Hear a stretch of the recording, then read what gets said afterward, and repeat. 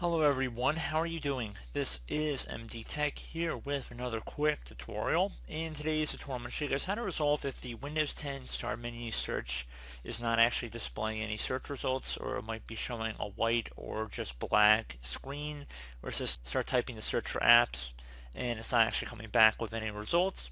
So I'm going to show you guys how to resolve that without too much of a hassle, and we're going to jump right into it.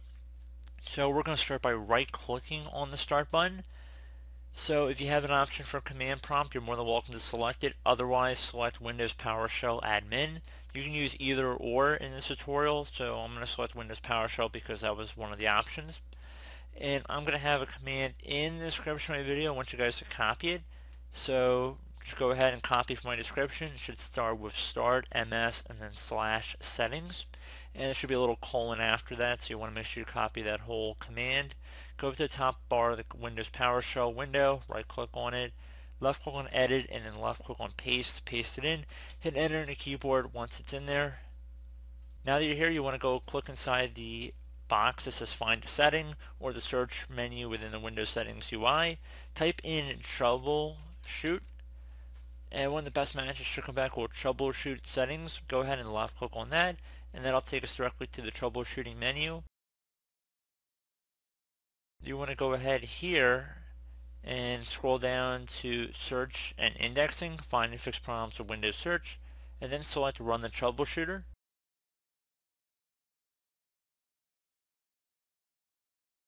So you can select search or indexing is slowing down the computer, or perhaps files don't appear in search results. Or you can also select my problem isn't listed above, so just continue on here with whatever's most applicable.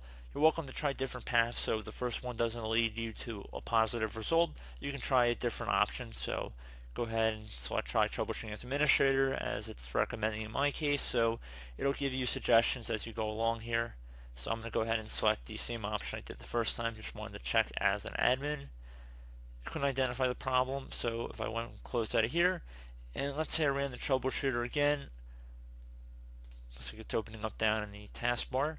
Let's say my problem isn't listed above, and we select next. Could enter any brief description, so no search results showing, and then select next. So I tried troubleshooting as an administrator. Again, it looks like it's going to make us go back in here, so no search results showing. I mean, you can type in whatever you want. I think it's just trying to look for something that might be more applicable for you guys. So couldn't identify the problem in our case because everything looks like it's all good, but I'm just putting it out there, so hopefully in your case, if you went through these steps, it would be able to resolve the problem. So another thing you can try, if you close out of here and we are back in Windows PowerShell, you can always right click on the start button again to reopen it. I'm going to have another command in the description. We're going to be reinstalling their Cortana functionality. So go up to the top bar of the Windows PowerShell once you've copied it from my description. Right click on it, left click on edit, and then left click on paste to paste it in here. Once it's pasted in, it should have a blinking cursor, so just give it a moment.